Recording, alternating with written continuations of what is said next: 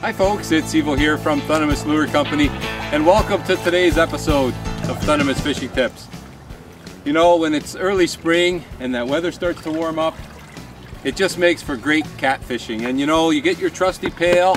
That's what we're doing today. Antonio and I, we're going to be using the T-turn rig, and I've got a 2 T-turn rig here, as you can see. T-turn to a hook, T-turn to a hook, one below the sinker. And I've got a sliding method with a T-turn with 2 different hooks, one a little bit longer, one a little shorter. So we'll see what works. Yeah, that's a nice system that'll let the you can let the catfish run with the bait. They don't sense the sinker. Real good system. They both work. And what we're going to do today, folks, we're going to use cut bait. Normally we use cut bait for channel catfish, and as you can see, Antonio already got his line in before we could even get set up here and already caught a fish. But cut bait works not only for channel cats, it also works great for bullheads. And you know what? The beauty of the cut bait, it catches you on average the bigger bullheads. So we're hoping to get into some bigger ones today. Stay tuned, folks. It's a beautiful day. Why not spend it fishing? Okay, I'm gonna get my line out there. First cast of the day. Out we go. I've got just a light fishing rod that I'm using today. And I've got the poor man's rod holder here. I think every fisherman's used a rod holder like this. Any stick that you could find in the ground that goes makes for a perfect setup. And I keep my rod nice and low to the ground. That makes sure that my line is nice and low, so my baits are going to be both on the bottom, and that's exactly where I want them to be. I'm going to cast in the same area. I'm going to scent up that area with the cut bait and attract the catfish and hopefully get into some nice fish. There we go. That was a nice bite. Oh, that was a good bite. Oh, I love it. That didn't take too long either. I recast my line out though. I didn't like how close it was in. I wanted to fish out a little bit further, and I just cast my line out there a little further, and it wasn't out there 2 minutes. And that's the thing, when you get these bites on the cut bait, you don't have to pull right away.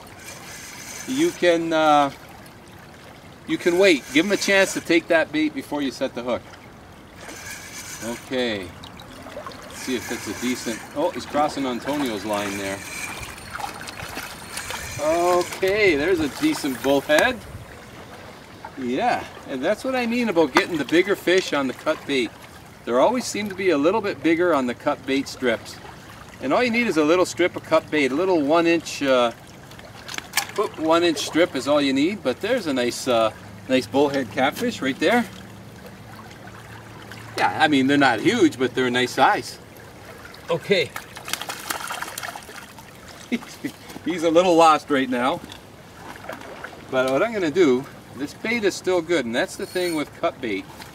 You can keep it on, it's very durable. And let's get mine out there. I'm going to cast it.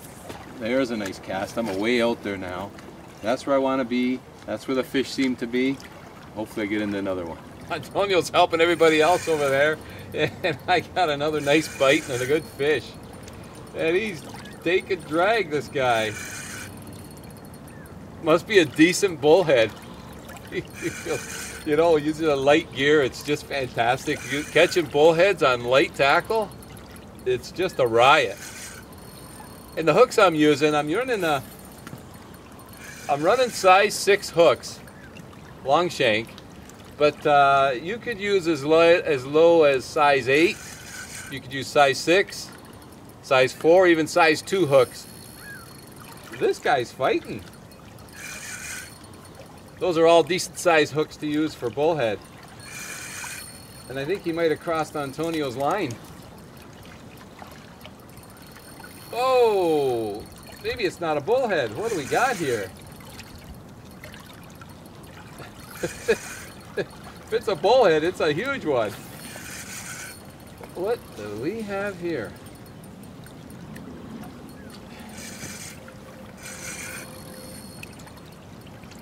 I've got, like I say, I'm running light line. I'm only running 6-pound test. You know what? I think it's a channel cat. I think it's a channel catfish. Oh, it is a channel cat. Oh, and a good one too. So there's a bonus fish while fishing for bullhead using little tiny strips of cut bait. And how about this for a bonus fish? Oh, I was wondering when I set the hook. Sure felt a lot bigger. Wow. That's why I was thinking it'd be the world's biggest channel cat, or the world's biggest bullhead if it was a bullhead. But he's hooked good, even though I said we're using these small hooks. I got lucky because it's hooked right in the side of his mouth here. In fact, I'll use the needle nose to get it out. But normally for channel cats, I'd like to use wide gap hooks, typically size 5/0.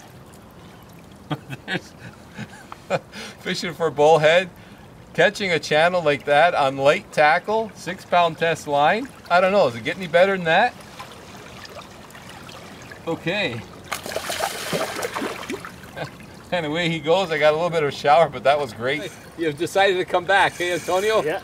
We come back. We're fishing with a few other folks today, some of who are a little camera shy, and that's all right. And Antonio seems to be going over there to help them out, and that's always great. But I just got in another fish here, Antonio. It's good. Any size? You know, the last one I caught was decent. About the size, about the same size as the one you caught. But again, he gave me a nice bite. And I think you know, folks, from what I mentioned earlier, it's those slow tugs. They're always the best to pull on. And they're aggressive. These fish are aggressive. The water, Antonio, you're getting bites, I think. See that? Or is it my line that's across yours? Oh, you're getting bites. You're getting bites. Those are good bites. Or is it me? It's you. Oh, it's me.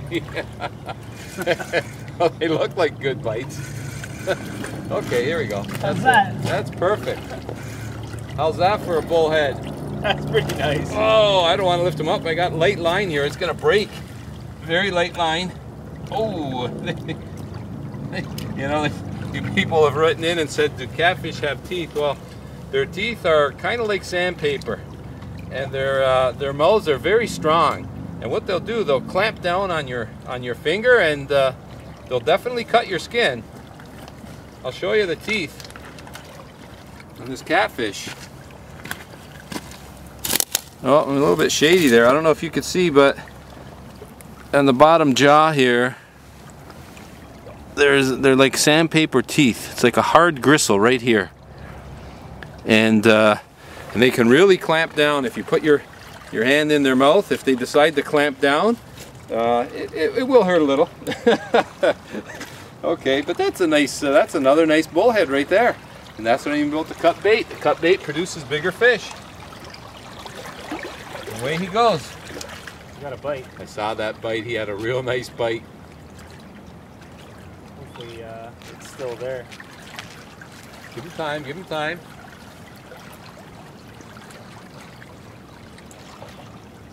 They don't normally let go, so. No, they don't.